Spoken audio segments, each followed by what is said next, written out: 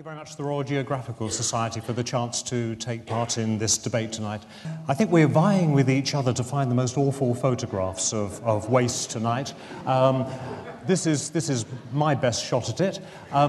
What I'm going to talk about is why is this happening and what can we do about it? So I'm trying to move the discussion on from our distinguished previous presenters. And a little bit about who we are, first of all. The British Plastics Federation is based here in London. We were founded in 1933, which was the same year that high-density polyethylene was discovered, for those of you that are familiar with plastics. We've got about 400 member companies in membership, including a lot of recyclers. And I'm going to come back to recycling a little bit later on. We have a very good website. Do have a look at it if you'd like to learn more. One thing that's on it is the plastics timeline. And for those of you that like to look at the history of plastics, it's not a very long history. Have a look at our timeline, which takes you right back over the products and processes involved in our industry, and indeed the benefits that the products have brought to us as a society.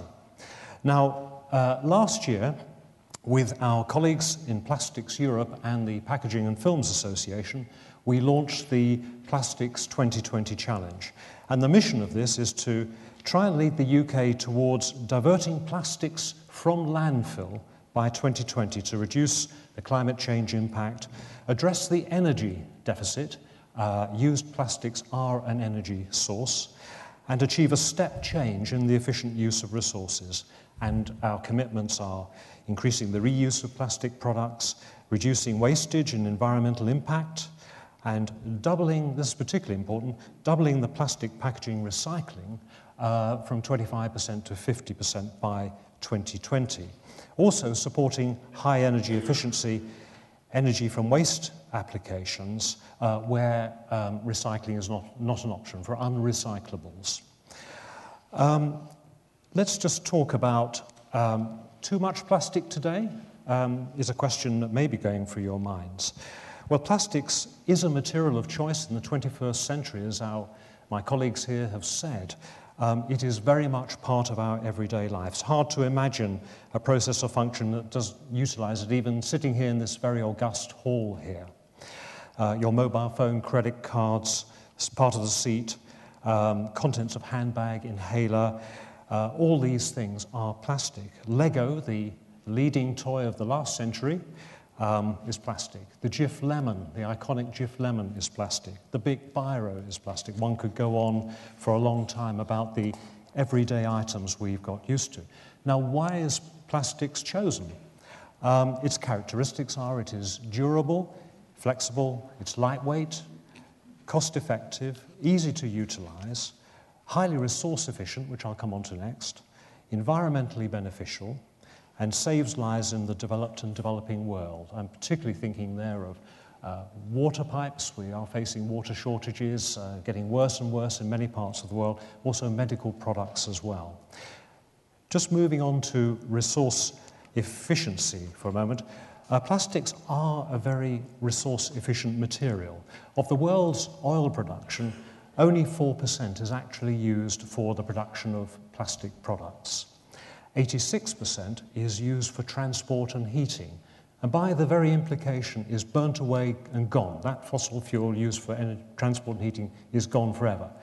Not the case with plastics, because there we have a material which can be recycled up to 6 times, and at the end of its useful life, when the molecules are broken down, it is actually a source of energy, which is going to become more and more important in the years to come.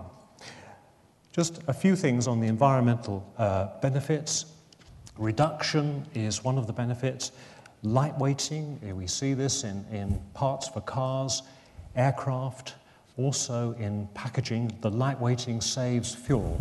You get more miles per gallon if you use plastics in all those uses. It's energy saving in manufacture, transport and use.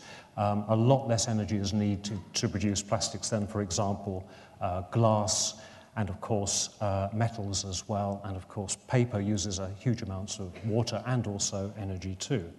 And plastics packaging prevents wastage from field to kitchen. We are 64 million people here, we absolutely depend on good packaging, whatever it is, to get products fresh from the field to the kitchen and have a reasonable shelf life as well. In countries like India, food wastage, because of the climate, but also because of lack of packaging, can be as much as 40% is actually wasted, whereas in Western Europe it's more like 3%.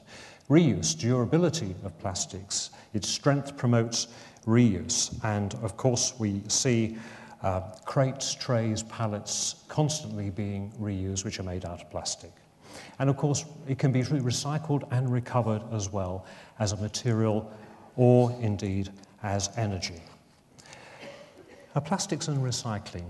Plastics industry does not want plastics landfill, dumped or littered. We want it back for recycling. That's what we want it for. We don't want to see it in the marine environment or indeed in any other environment. We want it back for recycling first and foremost.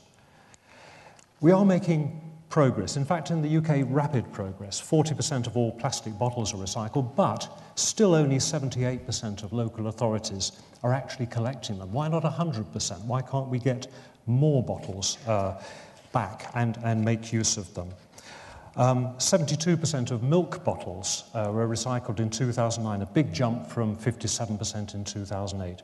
34,000 tonnes of construction use PVC, pipes, windows, flooring were recycled last year.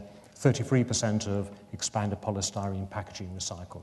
A lot of work is going on mixed plastics recycling, food trays, tubs and pots. It's being developed. There's a lot of good research work going on, but it's still in its infancy. But there's a great deal happening on that particular front at the moment. I want to show you one example. I rather like this one because I've actually seen it. This is a boardwalk in the Lake District wetlands, which has been made out of 500,000 plastic bottles. It lasts 4 times longer than wood. Of course, you can mould the surface, so it's a non-slip surface as well. And we're all familiar with the waste bins and the wheelie bins and the traffic cones and, of course, bottles. We have 100% recycled bottles these days. We're all familiar with these things. They're part of our everyday lives. But this is one example of perhaps a new direction that's being taken for something that needs to be quite permanent as well.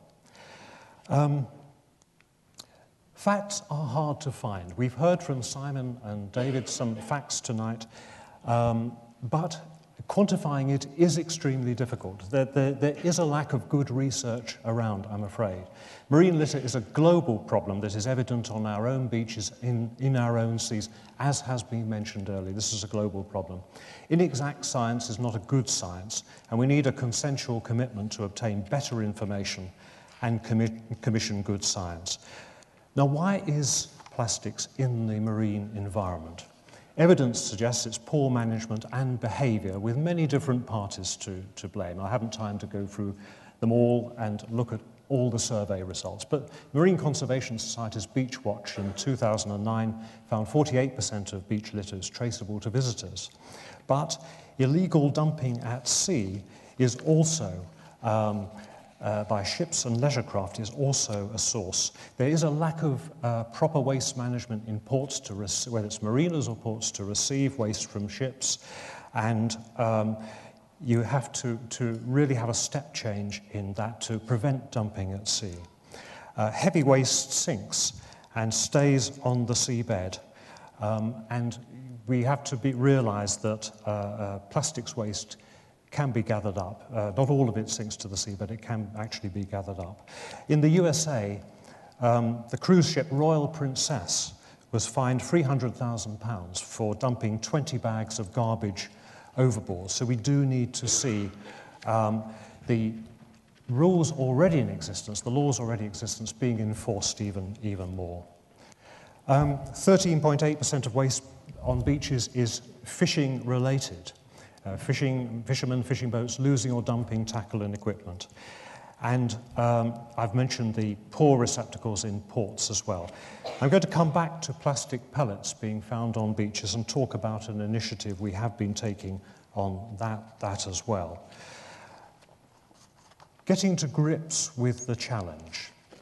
We want an end-of-use plastic back for recycling and energy recovery. We don't put used plastic in the sea. I call it used plastic. I don't use the term waste because it is a resource. which must be used. It's not actually waste. It doesn't belong in the sea, and it's a global problem requiring global action. It's a complex issue involving many stages and parties, and all stakeholders need to work together to find solutions. Now I'm getting into what the plastics industry is doing to make a start to dealing with some of the top issues here. Behavioural change is absolutely vital.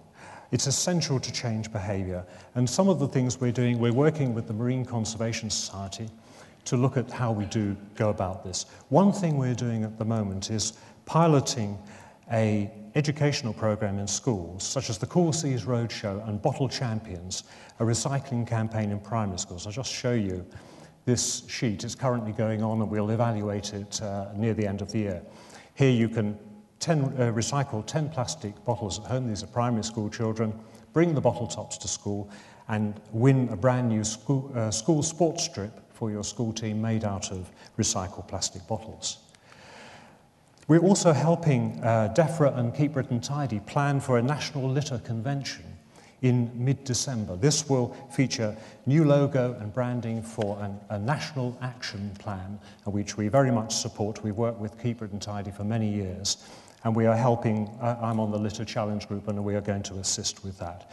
We also need to look at the provision of bins on beaches to make a practical contribution. I live 1.5 minutes from a beach, and that particular beach is well supplied with bins which are emptied regularly. Not all beaches I've seen, and I'm sure you've seen, have that luxury, and we've got to see if we can do something about it. I said I would talk about pellet loss, and pellets are being found on beaches, UK beaches and around the world, and we've launched this in 2009, a operational manual to prevent pellet loss. And it aims with best practice to try and prevent our raw material escaping into the environment. And raw material is money down the drain, it's bad for the environment, and in factories it causes slips, trips and falls, so there's also a health and safety aspect as well. So it's absolutely daft to allow such material to be lost, whether it's in the factory or indeed in transportation. And companies are invited to sign an Operation Clean Sweep pledge that they are implementing the manual. And the BPF is coordinating this being rolled out across Europe. New research. I'd mentioned the dearth of good quality research. You know, we are a planet covered with oceans, and it's difficult to do a comprehensive assessment of exactly what's going on. We are sponsoring a study by the University of Ghent into the occurrence of microplastics in mussels and lugworms in France, Belgium and Netherlands. This is actually on the coast itself. I know some work has been done in laboratories, but this will actually be looking at what is happening on the coasts. And we welcome very much the Marine Conservation Society being on the steering group of this and keeping an eye on how this survey proceeds. And the work started in October and should be completed in a year's time, and will give us some valuable information about the ingestion of plastic particles by these marine organisms. Since I've mentioned Europe, I want to talk about a big pan-European plastics project on marine litter. The European plastics industry has proposed a Waste-Free Oceans project to the EU Commission's Life Plus programme, and we've applied for 50% funding. The rest of the resource will come from us. Some of the main actions, I haven't the time to go through all of them. This is a very comprehensive program, but I'm going to just list some of the main actions here. We're going to map current legislation and policy and its effectiveness. We're going to have communications and awareness raising for fishermen, port authorities, local authorities, waste management companies, the shipping industry, and schools. Education is very important for tackling behavioural problems. And we want to communicate best practice in waste management from wherever there's best practice in the world on dealing with this problem. We want to make sure that that is spread far and wide. We also want training seminars and workshops for fishermen, port and marina workers, consumers, and schools. And we're also going to roll out voluntary industry initiatives such as Operation Clean Sweep, which I described earlier. We want to look at the prevention. We want to look at best practices on the prevention of marine litter. Is law enforcement and our fines working? We also wanted to look at the removal of marine litter, fishing for litter exercises. This has been conducted in the Baltic. It's also been conducted in the Netherlands, where fishermen have been paid a bounty for fishing for litter, and in one operation a few years back, about 500 tons of litter was, not all plastics, was taken out of the ocean. So we need to look at the effectiveness of that. And again, we're grateful to the Marine Conservation Society, who agreed to be a partner and scrutinise how this develops. Next spring, we'll know if the Life Plus application is successful. But even if it's not successful, undoubtedly parts of this programme will proceed anyway. Now I want to just wind up a little bit upon the future. And there's no doubt that marine litter is now on the media agenda and that of our industry as well. We do find, and I'm not talking of UK particularly, but of European governments as well, that it doesn't seem hugely important to governments, this particular issue. But tighter legislation and policing is key, and that's where governments come in. We do strongly support the Marine Conservation Society call for a more government-coordinated strategy on dealing with the question of marine litter. And climate change and overpopulation undoubtedly are going to increase pressure on our oceans. Technological advance will help. For example, plastics technology is advancing all the time. In some decades' time, we may have intelligent fishing nets, which allow living organisms to escape and the waste to stay in the nets. And if you need a place for your evening tea, perhaps the net can be programmed to keep a place for you as well. So such advances undoubtedly will help in the future. And behavioural change is so important. Seeing waste as a resource is absolutely vital to tackling this problem. Really, from children upwards, we have to put over that message. But now we're here in the Royal Geographical Society, famed for having distinguished explorers giving presentations here over many years, famed for its support for exploration. So I wanted to finish with another view looking ahead beyond our planet, which might set your thoughts going. Here's another view from the futurologist Ray Hammond. He says here, "I've long been of the opinion that human evolutionary destiny is to merge human biology with machine intelligence to create a successor species, a semi-plastic species which, freed of biological time constraints, will be free to leave this planet and begin to colonize the universe with a form of intelligence that can only be described as post-human." I let your imaginations run as to what that intelligence could be. It could be a merging of David and Plastiki. It could be something like Pamela Anderson. I let your imaginations run riot. But to create this new universe for us and this vision of the future, we do need our plastics back again for recycling, and we need it back from the seas as well to create these exploratory creatures. Thank you very much.